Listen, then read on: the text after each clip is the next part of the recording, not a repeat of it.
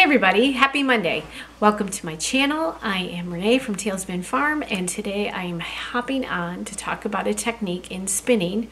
We're going to talk about fractal spinning, and this is just one of the ways that you can spin to get a very specific color pattern on your yarn. That's simply what the fractal spinning means, and essentially you're going to end up with a barber pole type yarn. I actually spun my last month's Crafty Housewife yarn braid into a fractal spun skein. I have shown this on the bobbin, but I just pulled it off my Nitty Notty, and this is what I ended up with when I fractal spun this. If you want to see what the braid looked like, you can go to my Instagram page. I do have a picture of it, just the braid. And fractal spinning is done best when you have very distinguished color blocking patterns. That doesn't mean it doesn't work. This one was a bit not muddy, but the colors were not as separated in this skein, but I think it still turned out beautiful. I love these colors together. And so that's something to think about when you're doing the fractal spinning, is whether or not the fiber you're using has a good color pattern to separate. I actually have my May Crafty Housewife yarn braid, and this one has more of a color breaks in between. You can see all the way down the braid, and so I'm going to show you how to prepare this and then how to spin it. So this will be a couple parts. I'm going to flip the camera around here onto the table so that you can see how I separate this out. Essentially what we're going to do is split it in half, and there are many different ways you could choose to do this depending on what color you want to get or what color pattern you want to get. I'm going to show you a real easy one, a real basic one, and that is splitting the braid in half and then keeping one half and then for one bobbin, and then the other half I split into, I think I split it into fours, and I'll kind of show you what's going to happen. I don't weigh out my fiber when I split it. I just eyeball it. You guys know that I am very much an organic spinner, and I'm okay with that. Some of you may want to split it even, split your bobbins half and half down to the ounce even, and that's fine too. I don't usually work that way. So I'm going to pause this and flip it around onto the table so that you could see me divide up the braid. Okay guys, hopefully this is going to work okay. I'm going to undo my braid, and then I'm going to just split it right into halves. And so one of the halves of this braid is just going to be one bobbin. And I will actually show you how I'm going to spin that. So I start at an end, and there's usually a good middle. And once you start, you're just going to pull. And it should... Sometimes you might have to work through make sure it's more even. I can kind of tell by the thickness here that it's just about even right there. So we're going to do this all the way down. And again, if you wanted to be more particular with how much is on each side, you could go about weighing them at this point once they're separated and see how close you are. And if you needed to, you could pull off a certain color that you needed. So one of these I'm going to, and my guess is these are really close. They're extremely close in ounce weights. So one of them I'm going to put off to the side, and that will be my one bobbin. Now the idea with fractal spinning is, as you spin, you're going to change colors depending on how thin or thick you're spinning.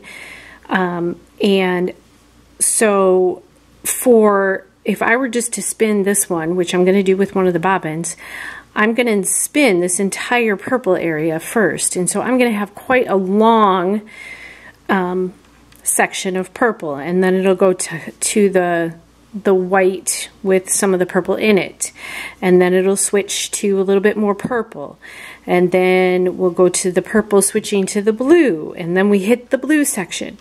And so with this, I'm going to spin each color section with half the bobbin and spin this entire section. So when you split your second half into fours, you're going to end up with smaller sections, right? So you're going to end up with 4, so a quarter of what your original purple was.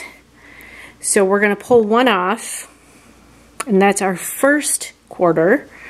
And again, if you wanted to split this into, you could split it into 1/6.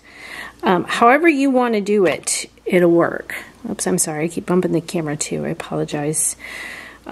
So you split it into a quarter, and so what you're going to end up with is where on my 1/2 I'm going to have all of this to spin into yarn.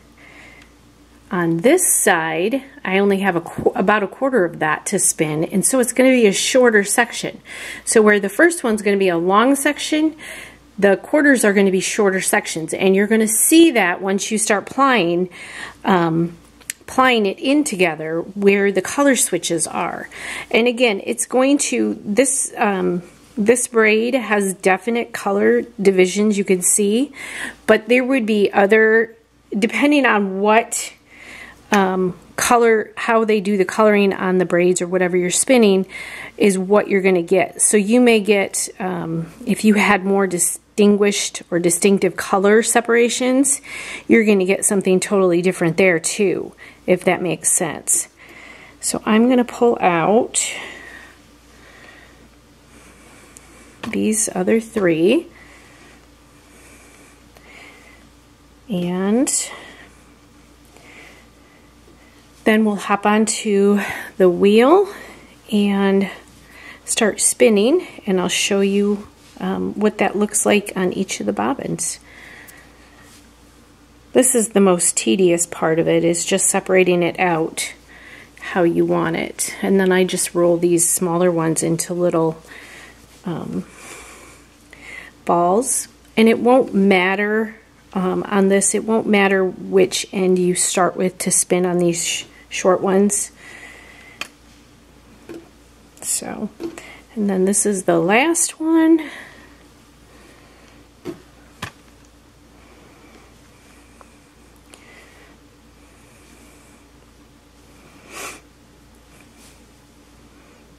And this is the most, like I said, tedious part of this whole thing, is getting these all separated and then wound up.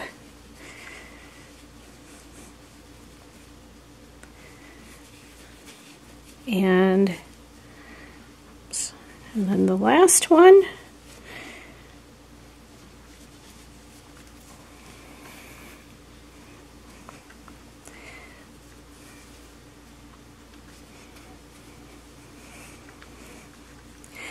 We will roll up.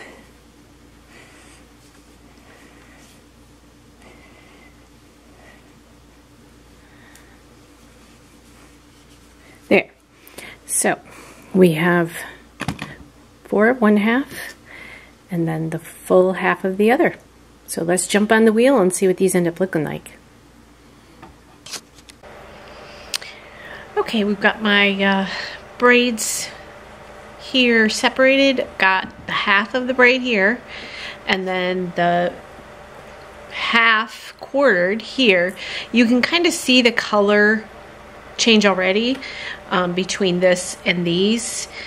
And so I'm going to go ahead and start with the half, and I'll show you how I spin. I've got my Spin-Illusion Echo set up. I've been enjoying this one a lot lately. I've done a lot of spinning on her. And so I'm just going to start at the end here. You may want to draft out your yarn a little bit more, but I'm going to kind of show you how I work through these color changes. This is just how I do it. You could do it any way that you feel comfortable. You could, again, draft this out a little bit more, but I'm going to show you how I kind of work along the top of this color change down. So I'm going to just get it started here on an edge. There we go. And I am just going to pull, and hopefully you can see that. I'm working, this camera angle is always hard to spin at because I can never tell. Hopefully you can see it all. So I am just kind of going back and forth along the edge of my half of the braid, and I'm working through that purple color first. And then there's going to be this gradual change to a white with some purple and blue in it. Again, different braids with more distinct color changes are going to be more noticeable doing the fractal spinning, and you might like that a little bit better too. But as you can see, I'm just working through, that's most of the purple gone, and then I'm going to grab, and these are going to be short color changes on this one because it is a shorter, the end here was a shorter color change, but once we get into the middle of this, you're going to see like the yellow and stuff is going to be a longer one. So I'm going to pull. So that's most of the purple and white, and now I'm shifting into the blue, and again I'm just working across the top of this braid back and forth, and that's how I kind of keep the color all together, is by doing that. And I am actually going to see if I can find, let me see if I can find a longer color change section here for you to see what I'm talking about. Let's go into this end. This end has a longer purple section right here. That's going to be a little bit longer. And actually it's just going to mesh with, whoops, don't want to do that. It's going to mesh with the purple that I've already done here. So I'm just extending that a little bit more. Again, it's hard to video these and see where you're at. So you can see I'm just pulling from the very tip. And if you're a newer spinner, you can draft this out a little bit more, like I said, if that makes it easier. But I'm essentially just going to work this tip end until I get to the white here.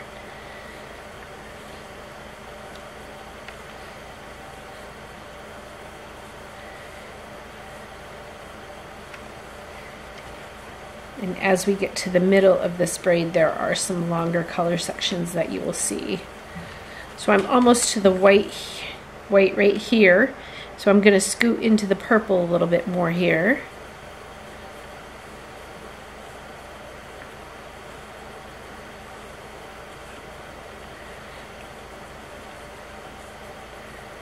And this is Corridale. And then it pretty much changes over. I'm just going to grab these few purpley tips. And then you're pretty much in the white completely. And if you can see on my bobbin, we're going to go from pretty much all purple there. And I'm going to move down to my next pin.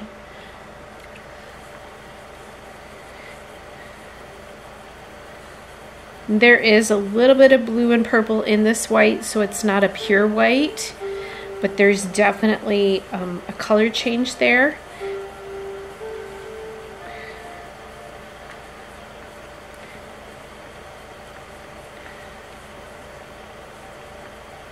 And you're going to start seeing it let me stop it this time. You're going to start seeing it right there where the lighter is coming through now.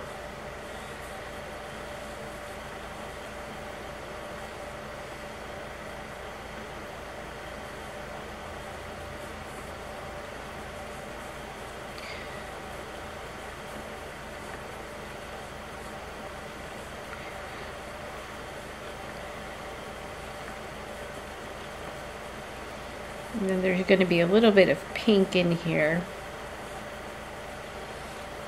So basically that is how I do the larger end. And we're going to move into more blue and purple. This one is going to get a little bit more muddled, but once we hit down here, you're going to see this color change here, and then especially the yellow section here, you will see. So I'm going to pause this and get a little bit of this on here so that you can actually see my bobbin fill in that way. Okay guys, I've got a good section here done, spun up. I have pulled it through my bobbin pegs here as I went along with each color. You can kind of see the length of the purple part, and then it switched to the blue, and then kind of a yellow and blue mix, and then I had mostly yellow. And so those are the colors I'm back at. I just went through a little bit of yellow and blue, and I'm back at that big section of yellow, which you will see even a larger portion of this. These color variances, these sections are also going to depend on how thick or thin you spin also. I am thin. I'm not overly thin. I am probably spinning. This is going to end up being like a DK weight once I apply it together. So if you were to spin it thicker, then each of these sections is going to be just a little bit smaller because you're taking more fiber, obviously. So that is the half of a skein. Now I'm going to pop on another bobbin, and I'm going to do our quarters to show you the difference in the lengths of the colored divisions here. So hold on. Okay, I have another bobbin on. I apologize, I do not have any empty bobbins right now because I'm spinning like crazy. So this has a bunch of Angora on it, which is fine. You're going to be able to see. I also wanted to show you real quick on the Spinolution wheels, which if you have any questions, please ask. I am a dealer, and I can help you with any of that. But the awesome thing about these wheels is to change the bobbin, you pull. This is magnetic right here. You just give it a tug and it pulls off, and then your bobbin comes off. So I can change these super fast. And then it clicks, you can hear the magnet grab. So just a quick note on the Spinolution wheels. I'm just going to use my Angora here as my leader. So I have one of the four, excuse me, I have one of the four that we separated. And so what you're going to see here quickly is the colors. First of all, this is pre-drafted, so this is going to be basically, the colors are going to shift very quickly on this. And I'm going to get just a little bit here done so you can see, but you can kind of see in my hand how quick I've just passed the purple and now into the bluish color that we went through, and then back into a little bit of purple. So this isn't taking me nearly as long to get through these color changes. And then I'm into the white. But on the half of the braid, I had to kind of work back and forth across the top of my section. Here I'm just working the whole braid, and I'm getting into the white. So I'm going to kind of shift this like I did the other one. I'm going to move up a peg. So that's most of the purple that I started with. Remember, on the other bobbin, it's quite a bit thicker. So we'll move into the white. And that's going to be gone quite quickly here too. And we're going to go back into some blue and purple. I'm going to keep spinning here to get to, and then I'll hold the two bobbins up in comparison. I'm going to get to the yellow section here again. But now I'm going through that light aqua color or teal color. There wasn't a lot of white here.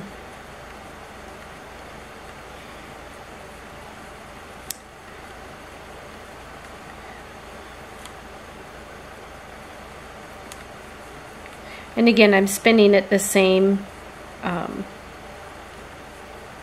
weight, the same as the other bobbin.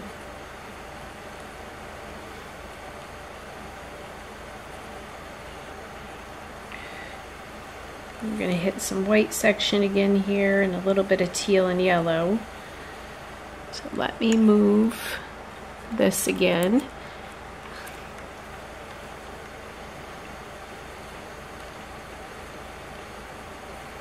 And then we're going to hit that yellow section, and then I'll stop it and show you what this bobbin looks like compared to the other one.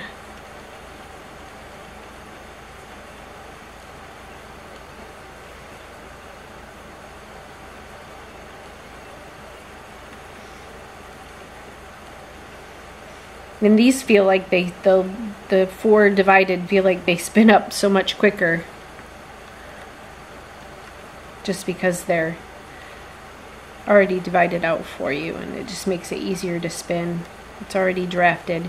This would be like what pencil roving, if you hear the term pencil roving, that's kind of what this this would be like.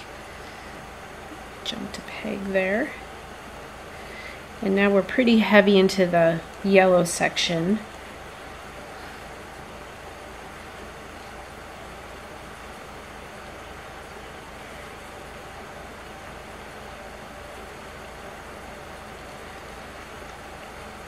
This wasn't the best bobbin option. You can see it even with my wheel going pretty quickly. You can see the colors in there.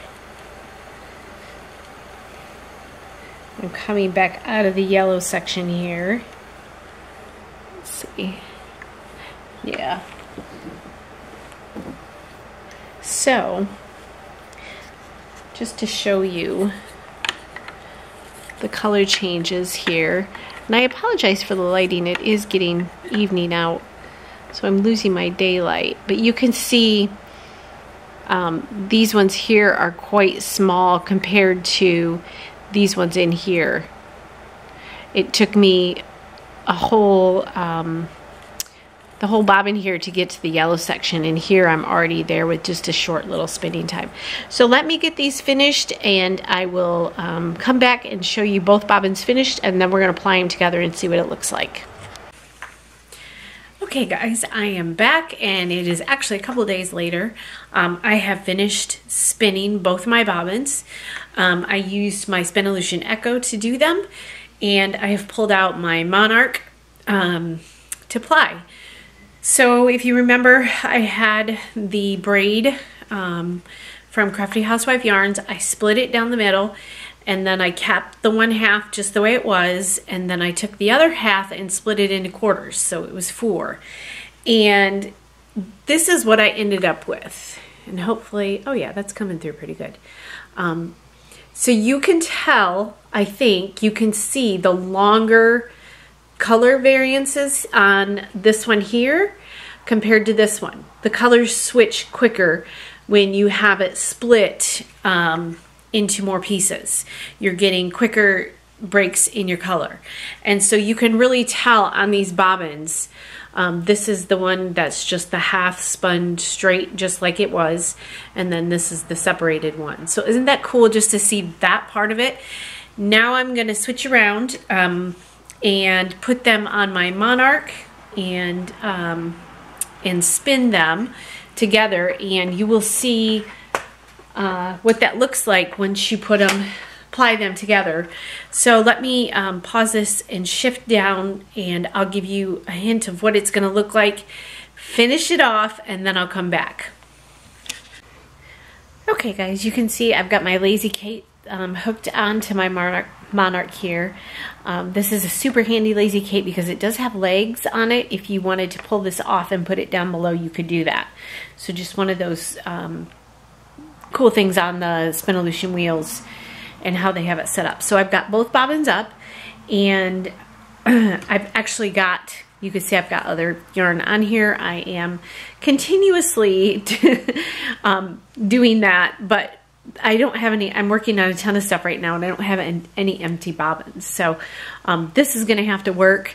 I think you can see one down here on the floor next to me that's full of Angora, and I need to unload that also. But let's spin this, and the bobbin that's up, let's see, the one that's over here is the quartered one, and then my bobbin over here is the one that was just the half. And so I am just going to apply it, and you're going to see, and I'm not sure how the colors are going to come through, but if you look right in here, you're going to see I'm working on a purple, the purple part right here, and it's going to be quite long. And then this one back here is going to change quite quickly. So let's see how long it takes us to change colors.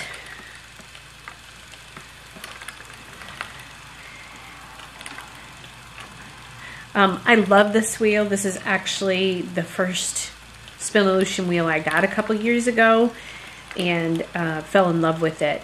And so we've already got color change here. We're going to the teal. I'm gonna move my peg here, and we're still have quite a bit of purple on the other bobbin, so that's gonna go a little bit here. As we shift from purple and yellow, it's gonna shift to purple and teal. And I've got something caught here. Yep. Just a minute. I moved my peg and didn't pay attention to, let's try that again. I didn't pay attention to all the pegs being caught up. There we go. So now I've gone from purple and yellow to purple and teal, which is a beautiful color there. Excuse my hands, I've been out in the garden. I need a manicure terribly, but today I got into some nettles and my hand is just driving me crazy. So, the joys of gardening. And we're going to quickly change from sort of a teal green to the blue-green color with this. I just want to go through a few colors here. I'm not going to video this whole thing, but I want you to see, and I'm still on purple with the other bobbin. And then I'll kind of give you a preview of what it's going to look like, and then I'll finish it off and show you the end result.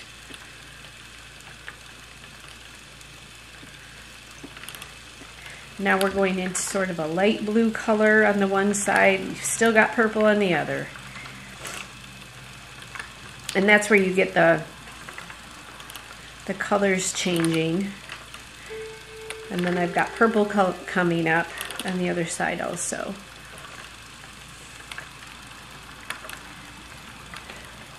Let's pause that and see if you can see.